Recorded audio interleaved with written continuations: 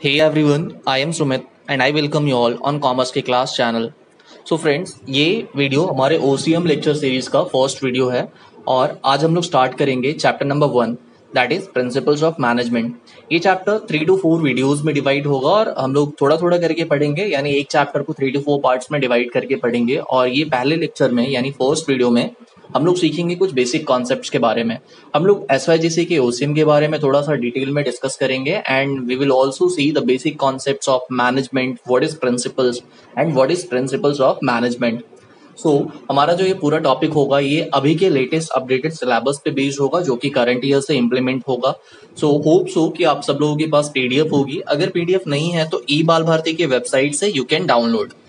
So let's start with the basic introduction of the subject. So as you can see ये हमारा OCM का first cover page है। Cover page को देख के ही पता चल जाता है कि ओसीएम में बेसिकली ये साल हम लोग क्या क्या पढ़ने वाले हैं, राइट। थोड़ा सा अगर 11th का हम लोग थोड़ा सा देख ले तो 11th में हम लोगों ने फॉर्म्स ऑफ बिजनेस ऑर्गेनाइजेशंस के बारे में पढ़ा था कि कौन कौन से टाइप के बिजनेस ऑर्गेनाइजेशंस होते हैं, प्राइवेट बिजनेस ऑर्गेनाइजेशन कितने टाइप्स के होते हैं और गवर्नमेंट के बिजनेस ऑर्गेनाइजेशन कितने टाइप के होते हैं, बिजनेस एनवायरनमेंट क्या होता है, मार्केटिंग क्या होता है। और हम लोगों ने देखा था कुछ इंस्टीट्यूशंस के बारे में जो कि बिजनेस को स्टार्ट करने में सपोर्ट करने में मदद करते हैं। ओके, सो ये सब तो देख लिया हम लोगों ने लास्ट ईयर। सो 12th में हम लोग देखेंगे कि प्रिंसिपल्स क्या होते हैं, मैनेजमेंट क्या होता है, मैनेजमेंट प्रिंसिपल्स क्या है, एक जो बहुत बड़ा ऑर्गेनाइजेशन है या बहुत छोटे लेवल का ऑर्गेनाइजेशन है उसकी फंक्शनिंग कैसे होती है, और जो वेल सेटअप बिजनेस है उनकी सोसाइटी के लिए क्या रिस्पॉन्सिबिलिटी होती है, that is called corporate social responsibility. Okay, तो function of management, principles of management, corporate social responsibility, हम लोग कस्टमर के कुछ राइट्स के बारे में भी देखेंगे and that is consumer related movements and consumer related जो राइट्स है वो सब हम लोग ये पूरे ओसीएम में over the period of time देखेंगे। सो ये तो हो गया ओसीएम के बारे में। ओसीएम यानी हम लोग बिजनेस के बारे में पढ़ते हैं, बिजनेस स्टडी करते हैं, यानी बिजनेस क्या होता है, कौन से टाइप के बिजनेस होते हैं, अगर बिजनेस स्टार्ट करना है तो कैसे स्टार्ट करें।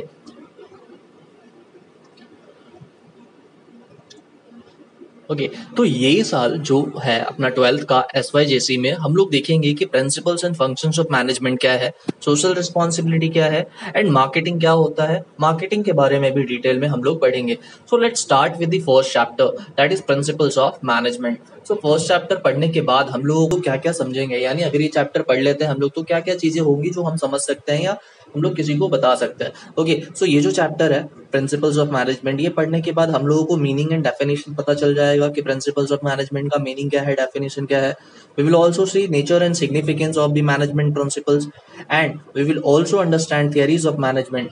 मैनेजमेंट की जो थियरीज हैं, बहुत सारे थिंकर्स ने थियरीज प्रोवाइड करी हैं, राइट। तो हम लोग दो थियरीज देखेंगे, एक तो हेनरी फ्योल की मैनेजमेंट थियरी और दूसरी एफ.डब्ल्यू. टेलर की मैनेजमेंट थियरी। ओके, सो हम लोग यहाँ पे मैनेजमेंट के बारे में नहीं पढ़ रहे हैं, मैनेजमेंट हम 11th में पढ़ चुके हैं। हम सब यहाँ पे पढ़ेंगे प्रिंसिपल्स ऑफ मैनेजमेंट के बारे में कि ये प्रिंसिपल्स क्या है और इसका मैनेजमेंट में क्या रोल है। ओके, सो आगे बढ़ते हैं। प्रिंसिपल्स ऑफ मैनेजमेंट को समझने से पहले ना हम लोग थोड़ा सा बेसिक देख लेते हैं मैनेजमेंट का। 11th में हम लोगों ने किया हुआ है बट फिर भी रिवाइज करने के लिए एक बार फिर से देख लेते हैं कि व्हाट इज मैनेजमेंट।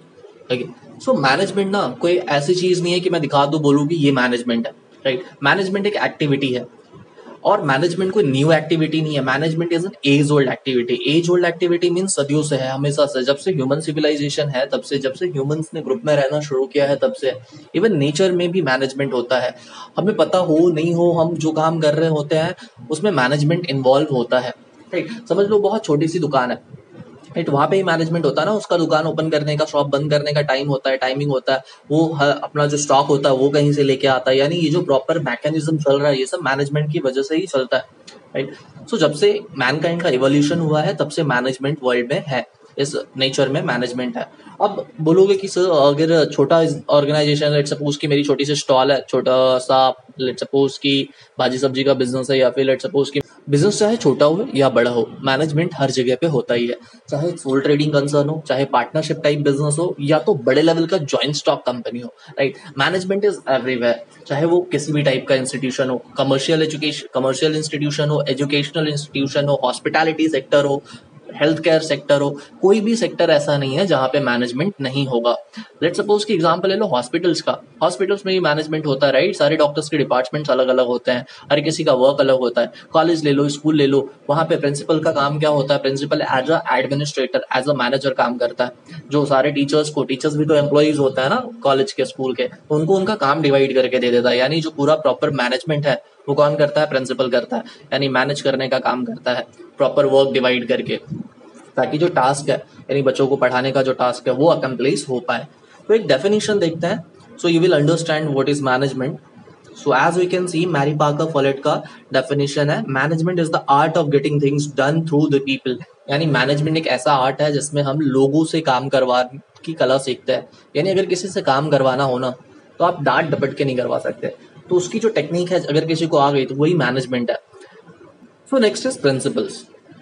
मैनेजमेंट तो देख लिया, अब प्रिंसिपल्स देख लेते हैं।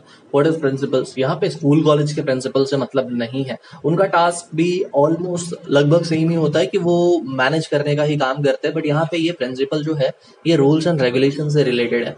तो जो प्रिंसिपल्स होता है ना लाइफ में बहुत ज्यादा जरूरी होता है। अब लाइक कुछ लोगों को आपने ये बोलते हुए सुना होगा कि नहीं मैं ये काम नहीं करूंगा, ये मेरे उसूलों के खिलाफ है, ये मेरे सिद्धांतों के खिलाफ है। हिंदी में सिद्धांत बोलते हैं, उसूल वगैरह भी यूज हो जाता है, उसूल I think so Urdu word है। यानी ये जो नियम होता है, सिद्धांत होते हैं, ये जो प्रिंसिपल्स होते हैं लाइफ को इजी करने का काम करते हैं, लाइफ को गाइड करने का काम करते हैं।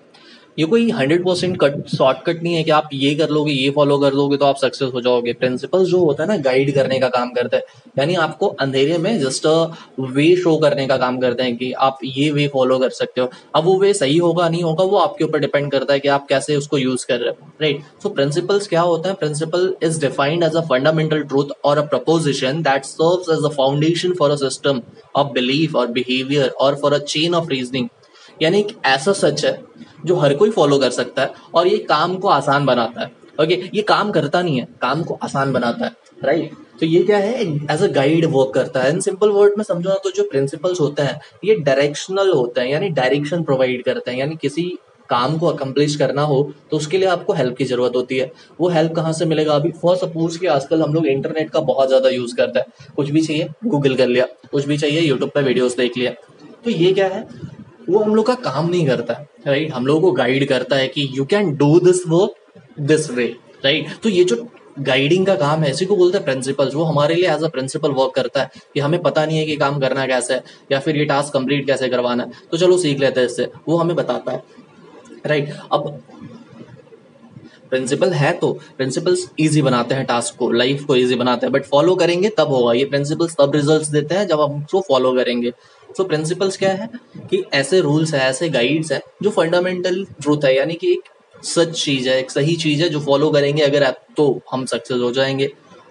These principles are universal and applicable everywhere. ये यूनिवर्सल है यानी पूरी दुनिया में एप्लीकेबल होते हैं। कुछ ऐसा नहीं है कि आप लेट सपोज कि आप बोलो कि नहीं मेरे बिजनेस में तो ये चलता नहीं है, राइट, मेरे बिजनेस में तो झूठ फरेब भी चलता है, तो ऐसा होता नहीं है। प्रिंसिपल को यूज करने का तरीका अलग हो सकता है लेकिन प्रिंसिपल्स हर जगह पे अप्लाई होते हैं।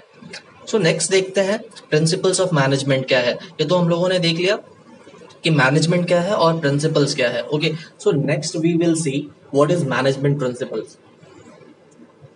So management principles are formed and guide to influence the behavior of employees. So ये जो management principles होते हैं these are formed to guide and influence the behavior of employees. These principles provide guidelines to managers to take appropriate decisions. ये जो management principles है ये managers को guideline provide करते हैं कि आपको कैसे एम्प्लॉय को गाइड करना है, एम्प्लॉय को इन्फ्लुएंस कैसे करना है ताकि वो अपना काम अकम्प्लिश कर सके, अपना जो गिवन टारगेट है वो अचीव कर सके। ओके, सो अभी तक हम लोगों ने देखा कि what is management, what is principles, what is management principles. Now we will see nature of principles of management. ये जो मैनेजमेंट के प्रिंसिपल्स है इसका नेचर क्या है, इसका फीचर्स क्या है, राइट, कैरेक्टरिस्टिक्स क्या है, ये कैसे काम करते हैं, इसकी इंपॉर्टेंस क्या है, ये सब हम लोग देखेंगे। किसी भी ऑर्गेनाइजेशन में ना जब कोई भी काम करवाना हो तो वहां पे मैनेजमेंट का इफेक्टिव होना बहुत ज्यादा जरूरी है, और अगर प्रिंसिपल्स नहीं यूज किया जाए तो कोई भी काम सही ढंग से नहीं हो सकता, राइट। किसी भी काम को अकम्प्लिश करने के लिए सिद्धांतों का मानना बहुत जरूरी है, सिद्धांतों का होना बहुत जरूरी है, उसका फॉलो होना बहुत जरूरी है। तो हम लोग देखते हैं कि जो प्रिंसिपल्स ऑफ मैनेजमेंट है इसका नेचर क्या है। Okay, so the first principles of management का नेचर इज यूनिवर्सल एप्लीकेबिलिटी। ये जो मैनेजमेंट प्रिंसिपल्स होते हैं ना, ये वर्ल्ड वाइड एप्लीकेबल होते हैं, यानी यूनिवर्सल है। पूरे यूनिवर्स में जहां कहीं पे भी बिजनेस ऑर्गेनाइजेशन होगा या कोई भी ऐसी ग्रुप एक्टिविटी होगी, राइट, मैनेजमेंट एक ग्रुप एक्टिविटी होती है, तो जहां कहीं पे भी कोई भी ग्रुप एक्टिविटी होगा तो वहां पे ये प्रिंसिपल्स ऑफ मैनेजमेंट एप्लीकेबल होंगे।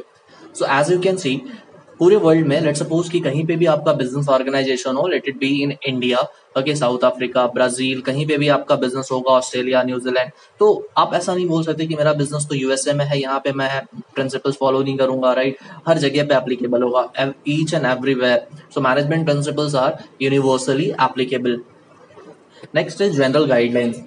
Okay, so principles of management कोई ऐसा शॉर्टकट नहीं है कि अगर ये फॉलो कर लोगे तो you will be succeed, right, success हो जाओगे। ये गाइडलाइन है, जनरल गाइडलाइन है जो सबके लिए है। कोई भी इसको फॉलो करेगा तो उसको रिजल्ट मिलेगा। रिजल्ट डिफरेंट हो सकता है बिकॉज सबके काम करने का जो एफर्ट होता है, सब लोग एफर्ट्स अपने अपने लेवल पे पुट ऑन करते हैं, राइट। तो ये क्या होगा कि जनरल गाइडलाइन है, ये जनरली सबको गाइड करेगा। अब फॉर एग्जाम्पल समझ लो ना कि रोड पे ट्रैफिक सिग्नल होता है, सबके लिए होता है, बट कुछ लोग नहीं मानते हैं, राइट। तो कुछ लोग बच जाते हैं, बट कभी कभी किसी का एक्सीडेंट भी हो जाता है। दिस इज व्हाट कि अगर आप रूल फॉलो करोगे तो अच्छी बात है। तो जो प्रिंसिपल्स ऑफ मैनेजमेंट है ना, ये गाइडलाइन की तरह एक हिंट देता है, एक रास्ता बताता है कि आपको ऐसे वर्क करना है। अब ये सक्सेस आप पे डिपेंड करता है कि आप वो वर्क कितना सिंसियरली और कितना सीरियसली फॉलो कर रहे हो, राइट। सो लेट सपोज ना कि आप कहीं जा रहे हो और आपको गाइड वे सिलेक्ट करना है, आपको रास्ता सिलेक्ट करना है और आपको कोई बताने वाला है नहीं। तो लेट सपोज कि वहां पे कुछ मिरेकल होता है, कोई आता है और आपको बता देता है कि you have to go this way, right, आपको इधर नहीं जाना है। फॉर सपोज कि वो सही बोल रहा है, राइट। सो अब यहाँ पे क्या हो गया, आपको गाइडलाइन मिल गई, आपको पता चल गया कि अगर ये फॉलो करेंगे, इंस्ट्रक्शन फॉलो करेंगे तो मैं पहुंच जाऊंगा मेरी मंजिल पे, राइट। तो ये क्या हो गया, गाइडलाइन है कि आपको फॉलो करना है नहीं करना है, that is up to you, but ये जो है गाइडलाइन है, आपको वे शो करता है, रास्ता शो करता है। तो प्रिंसिपल्स ऑफ मैनेजमेंट कोई भी टास्क अकम्प्लिश करने के लिए आपको गाइड करता है। Third nature is principles are formed by practice and experiment. So normal है ना, नॉर्मल लाइफ में भी कोई भी ऐसा होता है रातों रात सक्सेस हो जाता है, राइट। आप किसी को देख के बोलते हो अरे यार इसकी लाइफ तो सही है ना, इसकी मतलब कुछ भी प्रॉब्लम नहीं है, बट कुछ भी प्रॉब्लम नहीं है, हम लोग खाली इतना देखते हैं, बट उसने उस लेवल तक पहुंचने के लिए कितने एफर्ट्स किए होंगे, राइट। प्रिंसिपल्स ऑफ मैनेजमेंट क्या है, ये formed by practice and experiment है। अब इसको छोटी सी स्टोरी से समझते हैं। एक हिंदी में पोयम पढ़ा रहेगा, ये पोयम पढ़ लेना, ओके। मैं मीनिंग एक्सप्लेन कर देता हूँ। करत करत अभ्यास के जड़मति होत सुजान, रसरियावत जात के सिल पर परत इंसान। तो इट मीन्स ना, गांव में देखोगे कुएं से पानी निकालता है, जब कुएं से पानी निकालता है तो वो रस्सी कंटिन्यूअस एक ही प्लेस पे मूव ऑन करती है, तो एक ही जगह पे रस्सी के आने जाने की वजह से वहां पे जो पत्थर होता है ना, उस पर भी निशान आ जाता है। तो दिस इज व्हाट कि अगर आप कंटिन्यूअस प्रैक्टिस करते हो तो आपको आपका रिजल्ट मिलता है। और यहाँ पे देखो नीचे वाली स्टोरी में वो एक भैंस का बच्चा उठाया, स्टार्टिंग में धीरे धीरे वो बड़े भैंस को उठाया, तो over the period of time हुआ, एक ही रात में नहीं, उसने छोटे बच्चे को उठाया और नेक्स्ट डे बड़े भैंस को उठा लिया। वो प्रैक्टिस कर रहा था। एक ग्रीक स्टोरी है, अब रियल है या पता नहीं, बट मोटिवेशन के लिए सुन लो, समझेगा ये एग्जाम्पल। जब वो छोटा था तो वो छोटे से बच्चे को उठाता था जानवर के, जब वो थोड़ा बड़ा हुआ तो वो जानवर भी बड़ा हो गया, एंड जब वो एकदम राइट बड़ा हो गया, यंग हो गया, तो ये जानवर भी बड़ा हो गया था, देन फिर भी ये इसको उठा ले रहा था। तो अब ना, अब लोग बोलते कि अरे ये तो बहुत ज्यादा पहलवान है, बहुत ज्यादा पावरफुल है, इसने तो पूरे भैंस को उठा लिया। बट ये एक रात में हुआ है क्या? नहीं ना, right. It happened over the period of time. बहुत प्रैक्टिस किया है, बहुत सारा एक्सपीरियंस लिया है इसने, राइट। तो over the period of time everything is possible. सो अब क्या हो रहा है कि जो प्रिंसिपल्स ऑफ मैनेजमेंट है, इसके ये जो प्रिंसिपल्स है, ये कैसे बनते हैं? ओवरनाइट नहीं बनते, ये प्रैक्टिस एंड एक्सपेरिमेंट के बाद बनते हैं। Fourth is flexibility.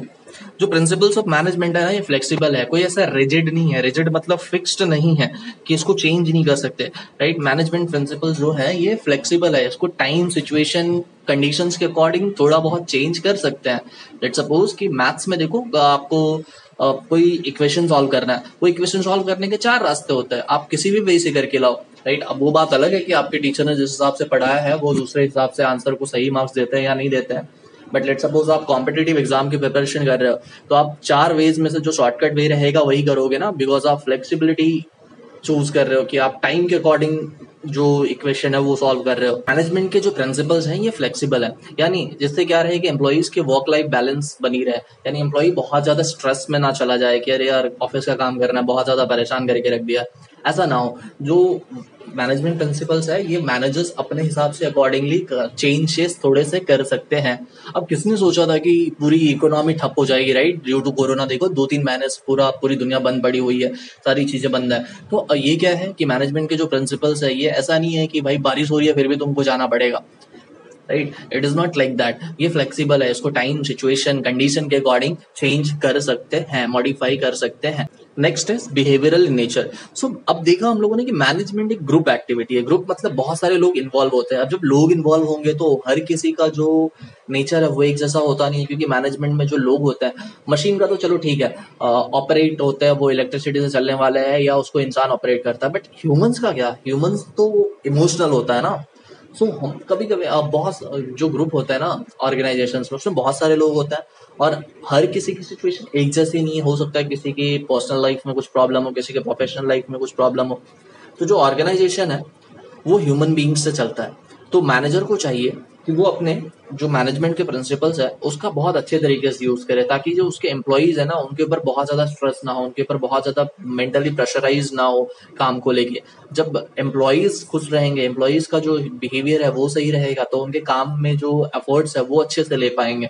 So this is what कि जो नेचर है मैनेजमेंट ऑफ प्रिंसिपल्स का, ये क्या बोलता है कि प्रिंसिपल्स को इस तरीके से यूज करो कि जो एम्प्लॉइज हैं कंपनी के, उनका जो काम को लेके मोटिवेशन है, काम को लेके डेडिकेशन है, वो बना रहे। Next is cause and effect relationship. कभी भी ना लाइफ में कुछ भी होता है तो वो वही होता है जैसा हम लोग कर रहे होता है, राइट, जैसे एफर्ट्स रहेंगे वैसे रिजल्ट्स मिलेंगे। तो cause and effect relationship means क्या, प्रिंसिपल्स ऑफ मैनेजमेंट क्या बोलता है कि मैं प्रिंसिपल्स हूँ, राइट, मैं गाइड कर रहा हूँ, आप जैसा करोगे वैसा आपको रिजल्ट मिलेगा। सो दिस इज व्हाट हम लोग यूट्यूब पे, गूगल पे बहुत सारी चीजें ऐसी देखते हैं जो देखने सुनने के बाद लगता है अरे अब तो मैं करूंगा, राइट, बट जैसे ही वो वीडियो खत्म होता है, वो जो भी पढ़ना होता है वो पढ़ के खत्म होता है, उसके बाद फिर से हम लोग नॉर्मल लाइफ में आ जाते हैं, right. This is what cause and effect, कि वो किया ही नहीं तो हम लोग को रिजल्ट कैसे मिलेगा। सो देखते हैं कि इमेज के थ्रू ये कॉज एंड इफेक्ट रिलेशनशिप को, कि रेनबो कब दिखता है, मतलब इंद्रधनुष कब दिखता है, जब बारिश होती है, राइट। अच्छे मार्क्स कब मिलते हैं, जब पढ़ते हो। कभी कभी ओवरनाइट पढ़ के, राइट, एग्जाम से एक दिन पहले पढ़ के भी अच्छे मार्क्स आ जाते हैं, तो कुछ एक्सेप्शन होता है। और लेट्स सपोज कि आप सो के उठो और आप अपने टेरेस पे जाओ या अपने गार्डन में जाओ और आप टमाटर या सब्जियां तोड़ के लेके आओ, ऐसा होगा? मुश्किल है, राइट। किसी ने लगाया हो तो अलग बात है, बट ऐसा नहीं होगा कि आप रात को सोए, सुबह उठे, आप चले गए सब्जियां तोड़ने, बोले अरे यहाँ पे तो कुछ है ही नहीं। कुछ होगा कैसे, पहले सब्जियां लगानी पड़ती, राइट, पहले बीज लगाने पड़ते हैं, उसके बाद तो फसल काटोगे। लास्ट, अगर आपका मैनर अच्छा होगा, आप लोगों से जॉली नेचर में बिहेव करोगे, लोगों से बात करोगे, राइट, तो आपके फ्रेंड बढ़ेंगे। ऐसा नहीं कि आप चुपचाप रहते हो, किसी को हाय हेलो नहीं करते हो, फिर भी सोचते हो कि अरे यार मेरा तो कोई दोस्त नहीं है। दोस्त कब बनेंगे, जब बनाओगे। तो ये क्या है, कॉज एंड इफेक्ट रिलेशनशिप है। प्रिंसिपल्स ऑफ मैनेजमेंट का नेचर ही यही है कि आप अगर उसको सही तरीके से फॉलो करोगे तो आपका जो रिजल्ट होगा वो भी सही होगा। Next is all principles are of equal importance. अच्छा, ये जरूरी भी है, बिकॉज ना हम लोग पढ़ते टाइम बहुत सारी चीजें ऐसी होती है जो छोड़ देते हैं ऑप्शन में कि चलना ये देख लेंगे, इतना तो किया, इतना बहुत है। बट प्रिंसिपल्स ऑफ मैनेजमेंट सारे इक्वल इंपॉर्टेंस के हम लोग पढ़ेंगे 14 प्रिंसिपल्स ऑफ मैनेजमेंट, तो they all are of same equal importance. अब देख लो ना, एग्जाम्पल के लिए यहाँ पे ये है मिस्टर एक्स। मिस्टर एक्स के एक हाथ में है पैसा और एक हाथ में है टाइम। सो अब दोनों में से किसी एक को तो नहीं बोल सकते कि पैसा कम इंपॉर्टेंट है, टाइम ज्यादा इंपॉर्टेंट है, या टाइम कम इंपॉर्टेंट है, पैसा ज्यादा इंपॉर्टेंट है। Both are having equal importance. कभी कभी ऐसा होता है कि लोगों के पास टाइम तो बहुत ज्यादा होता है, फ्रेंड्स के साथ घूमने जाना है, मूवी देखना है, कहीं जाना है, कुछ खाना है, कुछ कपड़े लेने हैं, बट पैसे नहीं है। बट जब आप जॉब करना स्टार्ट करते हो, जब आप बिजनेस वगैरह करते हो, जब आप अर्निंग स्टार्ट करते हो, हाँ, जब आप अर्निंग स्टार्ट करते हो तो आपके पास पैसे होते हैं, बट फिर आपके फ्रेंड्स के पास टाइम नहीं होता, आपके पास टाइम नहीं होता कि आप जाओ बाहर एंजॉयमेंट के लिए कुछ, right. So this is what कि दोनों की इंपॉर्टेंस जो है वो सेम है, वो इक्वल है। तो मैनेजमेंट के जितने भी प्रिंसिपल्स है वो 14 के 14 सेम इंपॉर्टेंस के। हम लोग ऐसा नहीं बोल सकते कि इसमें से कुछ हम लोग फॉलो करेंगे और कुछ को फॉलो नहीं करेंगे। फॉर एग्जाम्पल ना, समझो आप डॉक्टर के पास गए हो और डॉक्टर ने आपको दवा दी हो, तो देखोगे डॉक्टर लोग कुछ दवाएं बाहर की लिखते हैं और कुछ दवा वो अपने यहाँ से एक पुड़िया बना के देते हैं, जिस पुड़िया में कुछ 6-7 गोलियां होती हैं। तो आप बोल सकते हो इसमें से वो सही वाली दे दो, राइट, एक ही बता दो इसमें से, वही खाऊंगा मैं, बाकी की नहीं खाऊंगा। सब खाना पड़ता है ना, राइट, तभी हमारी बॉडी के लिए इक्वल इंपॉर्टेंस के। तो सेम वे जितने भी प्रिंसिपल्स ऑफ मैनेजमेंट है उनका नेचर क्या है कि वो सब एक दूसरे को कॉम्प्लीमेंट करते हैं, सब एक दूसरे को सप्लीमेंट करते हैं, यानी कि सब इंपॉर्टेंट है, कोई भी ऐसा नहीं है कि उसकी इंपॉर्टेंस थोड़ी कम हो। सो गाइज हम लोगों ने देखा कि प्रिंसिपल्स ऑफ मैनेजमेंट क्या है, ओके, मैनेजमेंट क्या है, प्रिंसिपल्स क्या है और इसका नेचर क्या है, कैसे ये हम लोगों को इन्फ्लुएंस करता है। नेक्स्ट लेक्चर में हम लोग देखेंगे कि मैनेजमेंट प्रिंसिपल का सिग्निफिकेंस क्या है, क्या इंपॉर्टेंस है मैनेजमेंट प्रिंसिपल्स का, और हम लोग कुछ थियरीज देखेंगे, ओके। सो और उसके नेक्स्ट लेक्चर में हम लोग डिटेल में स्टडी करेंगे principles of management, 14 principles of management by Henry Fayol. तो आज के लेक्चर में बस इतना ही। अगर कुछ कमेंट्स हो, कुछ सजेशन हो, कुछ फीडबैक हो या फिर कुछ क्वेश्चन पूछना हो तो कमेंट सेक्शन में पूछ सकते हो, या फिर डिस्क्रिप्शन बॉक्स में ईमेल आईडी मेंशन किया है मैंने, मुझे मेल कर सकते हो। तो मैं पर्सनली ट्राई करूंगा कि आपके जो भी क्वेश्चन है, क्वेरीज है, उसको मैं आंसर करूँ। सो आज के लिए बस इतना ही guys, thank you so much.